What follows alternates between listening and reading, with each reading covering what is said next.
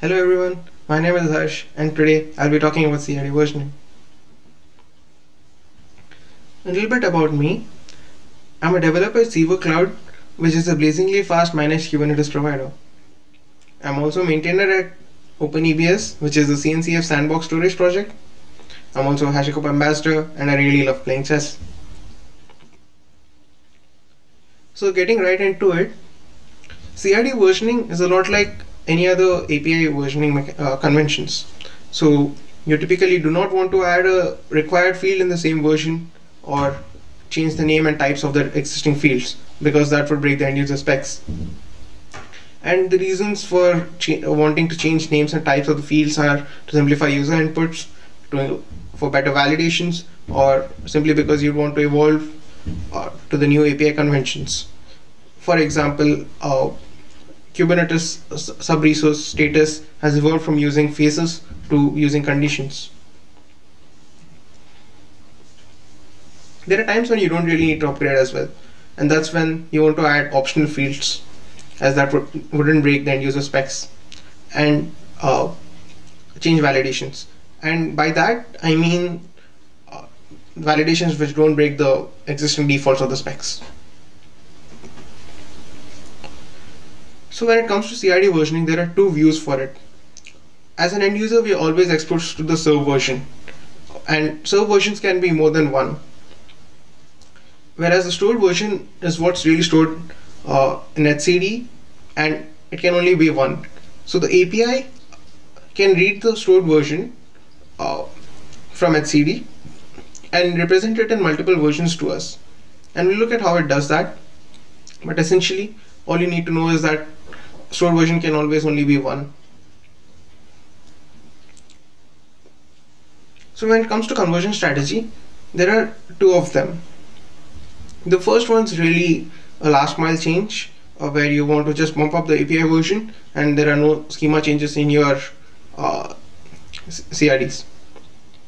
The second one is what we really think about when we think about conversion strategy. And we look at how it works. So I have a little demo, and in this demo I'll have two versions, v1 and v2, and in the beginning v1 would be the stored version, and when user requests v2 view of the object, what happens is the API reads the object from etcd in v1.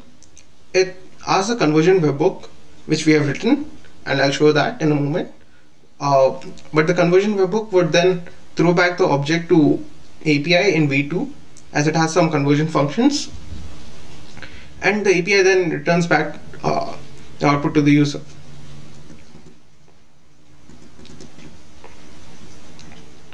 Now what I've done is I've scaffolded this project using Cube Builder. I even played along with the basic example of guestbook. All I've done is I've added this field full name in the v1 of the spec, and in v2 of the spec I've added I've split the field into full name and last name, first name and last name. Other than that, what I've done is I've added this Cube Builder marker, which I realized I'm on the wrong branch, so let me switch up to v1, and I've added this Cube Builder marker which says that v1 is supposed to be the stored version. And other than that, I have the conversion webhook in place, and we'll look at what this conversion package does in a moment, but all I really want to show at this moment is the conversion functions, where I read the fields, make it into one field, and then assign the object metadata. And that's typically how conversion would look like. And in case you have functions which lose data between versions, you'd want to store them into the annotations of the field or of the CR, and that's because the versioning follows the concept of lossless conversion, where you want the users to roll back to the older version as well, because when we introduce a new version, we set the old version as a stored version, as that would give time to the users to upgrade to the newer version. And that's the reason we have assigned the v1 as the stored version, whilst v2 is not. And we'll look at that in CR and CRD and hope it will make a lot more sense than me just saying words.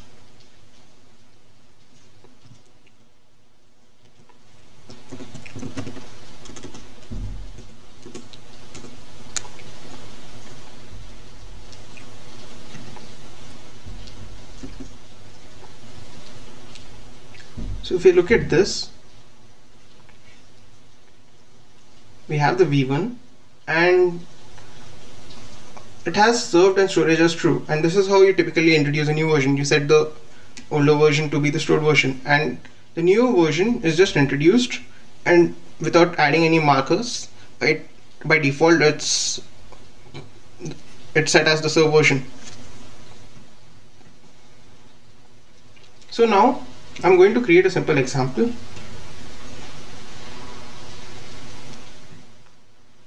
So as an end user, I can create right now objects in v1 and v2, and we'll do that. So in the v1 I have a simple example guestbook sample, and I'm giving it the older field full name as it is, the v1 spec,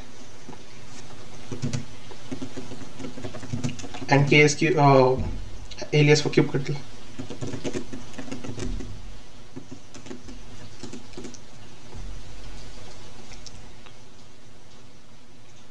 So we've created this example. Now let's try to view it.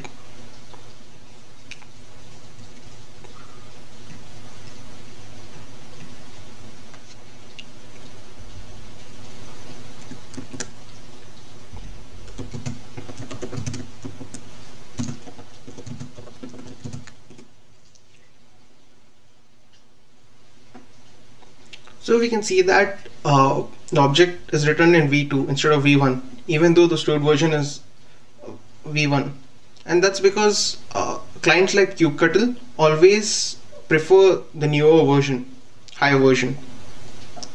So that's the reason we got back the object in v2.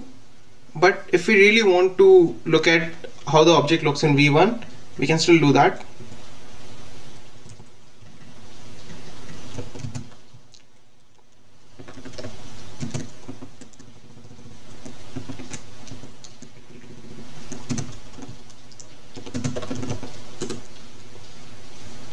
So now you can see the object in v1, and this really encourages clients to start using v2 as they see the object in v2 always.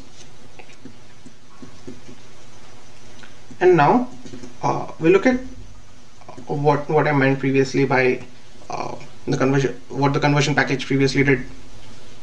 So in the beginning, when the conversion package wasn't there, we had to write conversion functions between each of the API versions. And what that meant is, suppose we had three CRD versions, v1, v2 and v3. We had to write conversion function for converting v1 to v2 and v3, v2 to v1 and v3, and v3 to v1 and v2. And that's like 6 conversion functions. But with this hub and spoke model, what we can do is we can have a centrally placed hub version, and any conversion that needs to happen, it needs to happen via this hub version. So in that previous example I spoke about, if v2 wants to convert itself to v3, it will first have to convert itself to v1 and then to v3. So it only means that you have to write 4 conversion functions in this case, because v1 needs to convert itself to v2 and v3, and v2 and v3 convert themselves to v1. So for the next part, what we just seen was the conversion happening from v1 to v2, but there are existing objects, like in the one I've just created, it was created in v1. So we need to bump that up to v2 as well, as that's a CR, not a CRD. and it's analogous to classes and objects in object-oriented programming. So in order to do that, there's this component known as storage version migrator, which does that for us. It probes the API discovery document every 10 minutes and looks at the new desired storage version and bumps up the existing objects to that version. Or you could manually just patch all the objects, edit the specs or something, and do it, or have a custom program to do it. So I'm just going to do that right now. I'm going to switch up to V2, and I'm going to install. And in V2, what I've done is I've just set the new V2 as the stored version, and I'll show you that.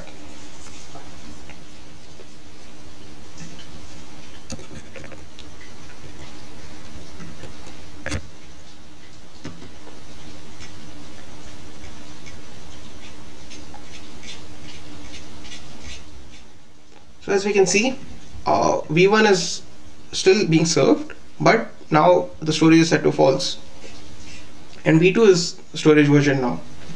And clients can now create objects in, still they can create objects in V1 and V2, but in the end of the day, objects inside HCD would be stored in V2. And to check that, storage version migrator has the component known as has a CR known as storage version migration, and we can take a look at that. Storage version migrations, and if I can find guestbook in here, it did. We can see that the status is succeeded. So this means that all the objects in our in the HCD are now migrated to V2. So now that we have done that, the next part, what we'll be doing is, since all the objects have been migrated to V2 and all the new objects will also be in V2 since that's the new stored version, we can now deprecate the V1.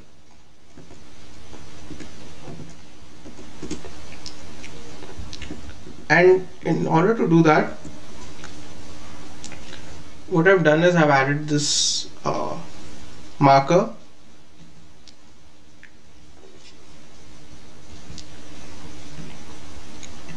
unserved version, which basically sets served equals false, and we'll look at that in the CRD as well.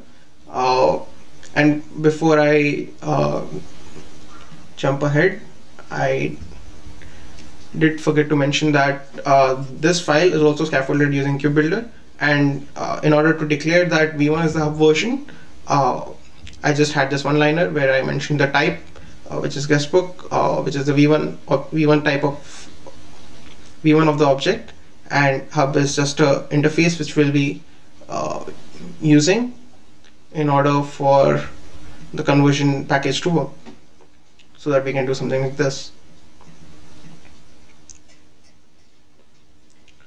And now that we have installed, let's look at our CRD now.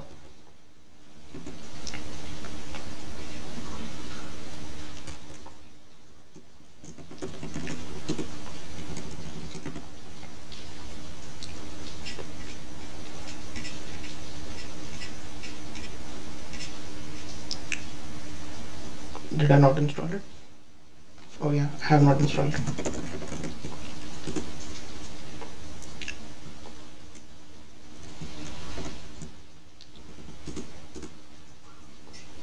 Okay, now let's view that.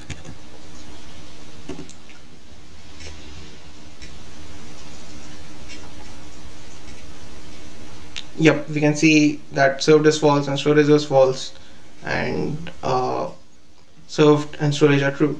Now what this means is that we can no longer view our objects in V1,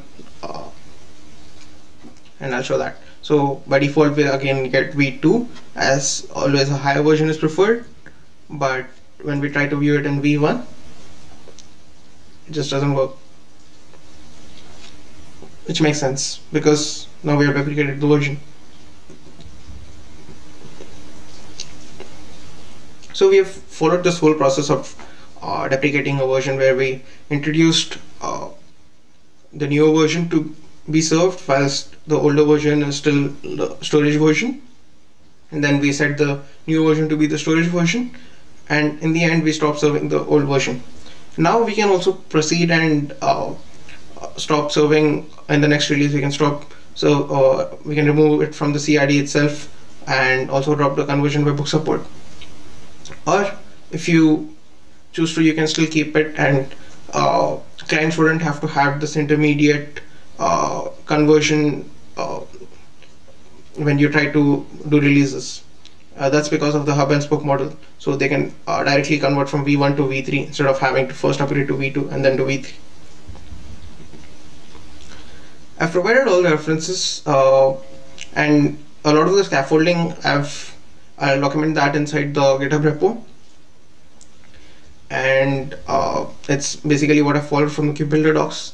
Other than that, there's official documentation about CRD versioning in Kubernetes docs, and there's the GitHub repo for the demo, and I've also linked the storage version migrator component. And for non-kubebuilder or operator SDK projects which may not even use a controller runtime, I have provided an example someone has already made about how the conversion webhook works in this older projects. You can reach out to me at Twitter, LinkedIn, Medium, or my email, and I'll be glad to answer any questions or discuss anything more. Thank you.